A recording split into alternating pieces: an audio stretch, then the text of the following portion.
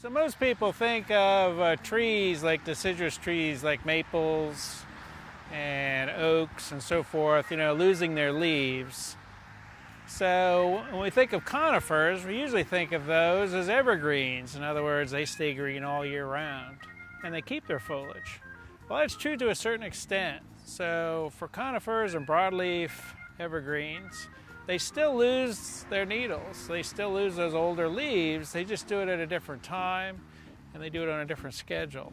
So for example, on this arborvitae, you can see that it's green and so forth out here on the tips.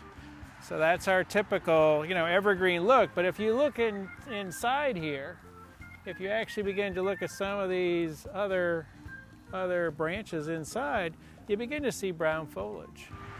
But many people will see this in the fall, for example, and think that their tree has something wrong with it, or that it's, that it's dying. That's just normal needle shed on a conifer or an evergreen tree.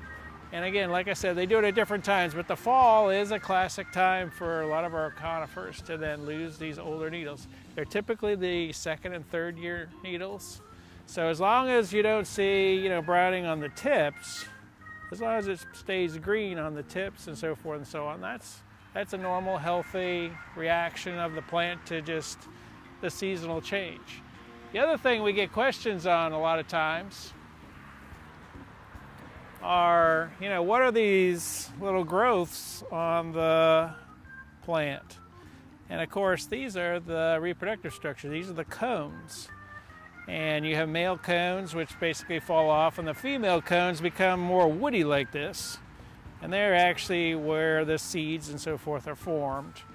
And they hang on for a while. They don't fall off quite as quickly as the male cones.